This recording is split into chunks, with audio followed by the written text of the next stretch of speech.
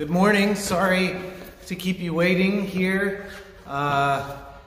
Everything that could go wrong this morning did. So the fact that I am here at 9:04 is a miracle. My name is Philip Martin, one of the pastors at Epiphany Lutheran Church on this beautiful March early spring day, and welcoming you to morning prayer with us. The song that we are singing this morning and for this week is just words of Scripture. I've got to tune my guitar. Hold on one second.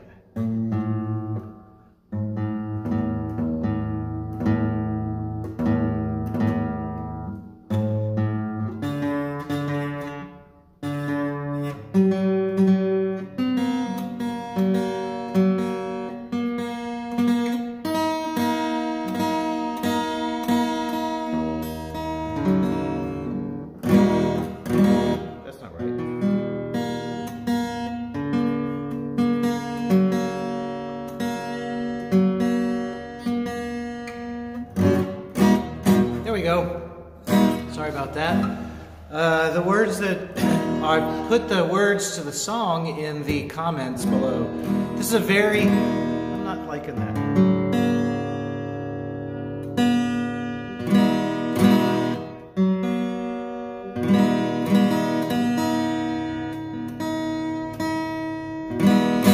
There we go. This is a very repetitive song.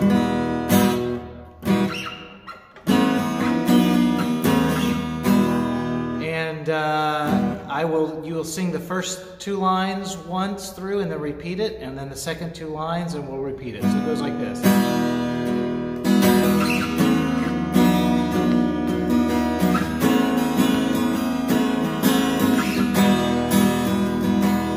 He has showed thee, oh man, what is good and what the... I need to practice this. Hold on one second.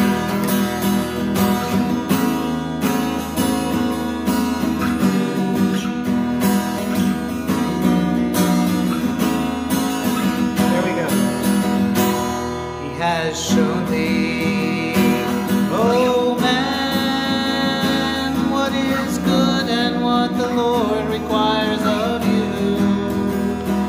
He has showed thee, oh man, what is good and what the Lord requires of you.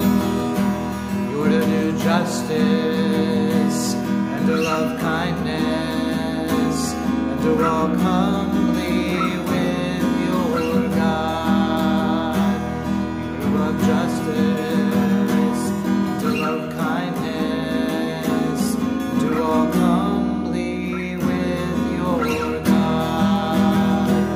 He has shown you, oh man, what is good and what the Lord requires of you. Justice, to love kindness, to walk humbly with your God. To love justice, to love kindness, to walk humbly with your God. Try from the beginning. He has shown you, oh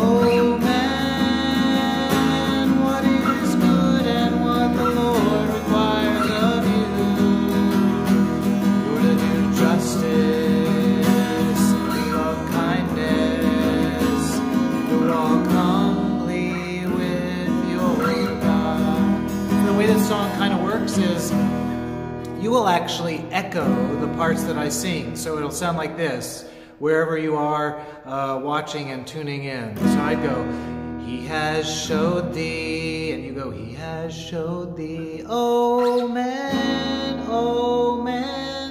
what? And then we sing together, what is good and what the Lord requires of you.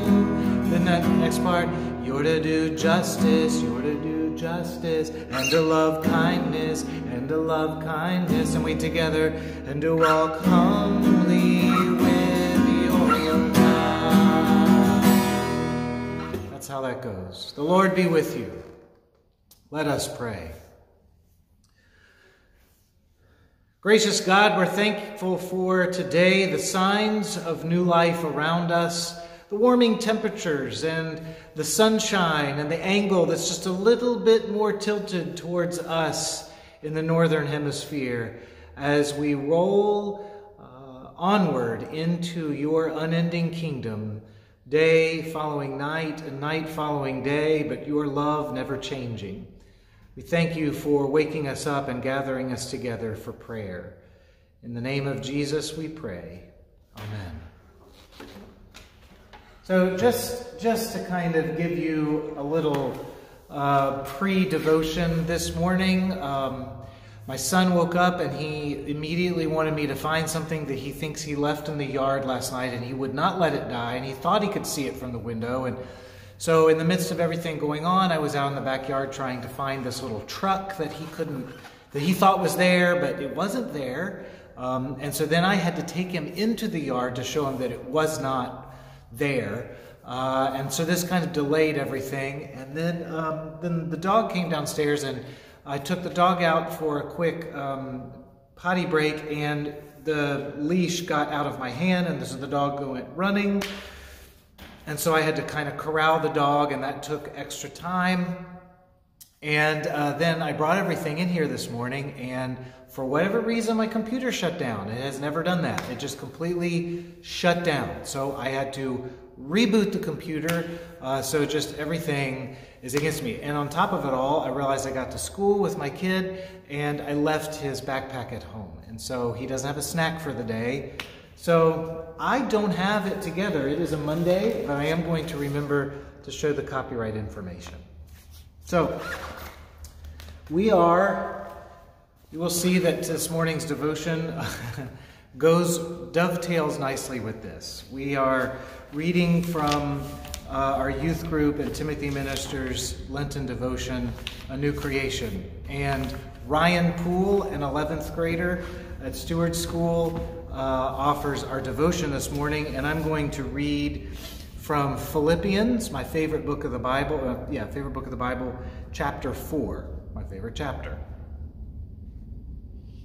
I rejoice in the Lord greatly that now at last you have revived your concern for me. Indeed, you were concerned for me, but had no opportunity to show it. Now that, not that I am referring to being in need, for I have learned to be content with whatever I have. I know what it is to have little, and I know what it is to have plenty. In any and all circumstances, I have learned the secret of being well-fed and of going hungry, of having plenty and of being in need. I can do all things through him who strengthens me. In any case, it was kind of you to share my distress. So Jasper's going to learn what it means to go hungry and to do with little today because his father forgot his backpack. I think they have snacks for them at school if they forget. I can do all things through Christ who strengthens me, says Paul, towards the end of his letter to the Philippians, and assuring them that he's going to be okay, that he has already in his life had situations where he does not have enough, or he feels like he is not going to have enough, and times of plenty where he has more than enough. And he's actually writing from prison at this point and just assuring them that he appreciates their prayers and that Christ is all he needs. That somehow the gift of faith and the gift that Christ has already reconciled him to God makes up for anything that he would need to have in this life. Ryan says, I like this verse because it reminds me that there is someone out there, Jesus, who will always look after me and help me in life. It is also powerful, and I think it sounds pretty cool too. Yes, it does sound pretty cool. I can do all things through Christ who strengthens me.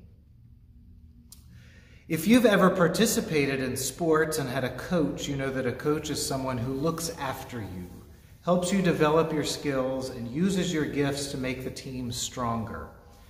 In Jesus, we have a coach who makes us part of the community of faith where we can learn from one another about how to serve, grow, and walk with God. Who is someone whose faith you admire? What is it about this person that makes them someone you'd like to emulate? Perhaps you have somebody in your life whose faith is like that of Paul. Paul does something that I've always felt uncomfortable doing, and that is Paul offers himself as an example to follow for his congregations. And he does this for the Philippians a good bit. He does it indirectly. He also does it directly. And by that I mean sometimes he doesn't really say, well, I should say, sometimes he says very boldly and kind of out there, kind of names it, just says, follow me, do what I'm doing. Look at me as your example. What's the word I'm looking for? He does it very blatantly, overtly. And sometimes he does it more just indirectly, where he doesn't really say it in so many words, but he's clearly letting the Philippians or the Corinthians or the Romans know that he is a good example to look at. I don't feel comfortable doing that. I don't know many pastors or anybody who is strong in their faith who says, hey, follow me, look at what I'm doing. That's just something that not many people feel comfortable doing for many reasons. I prefer to kind of look at somebody. So maybe you have somebody who you just think is a good example of the faith. I like the idea of a coach. And I did not do that many athletics growing up. I did a good bit of soccer, but we didn't have like one coach year in and year out that I really developed a relationship with. The same in swimming. But my son started baseball this week. It's actually called Quickball. And so this was both of our first venture into that sport, team sport, learning new skills. And it was fascinating to watch these adults, some of, I'd say, about my age, maybe a little younger, in their 20s and 30s, probably their 30s, out on this baseball field with basically about 40 to 50 4- and 5-year-olds, many of which, like my son, had never been on a field like that before and had never held a bat or thrown a ball very often. And these adults were so generous with their time to be there, but they were also generous with their patience. As these kids were just running all around, kicking dirt, rolling in the dirt, not really paying full attention to these new skills, these adults just kind of rolled with it and tried to get on their level and just they weren't really worrying about how perfect any of these kids were doing. They just were getting them acquainted with these skills on their level. And I think of God meeting us on our level, somehow, some way, showing patience with us each and every day while we are playing in the dirt and rolling around and not really following all of the intricacies of the walk of faith. God just being patient with us and saying, I'm going to get you through this day. Maybe that's the word I need to hear today, because it's going to be a day if it keeps up at this pace. Who is someone who has shown patience with you, patience and understanding as you have learned to walk the life of faith? Maybe you can give God special thanks for that person today. Your coach. Let us pray.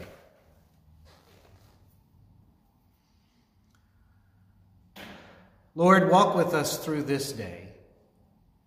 As we pray, give us today our daily bread.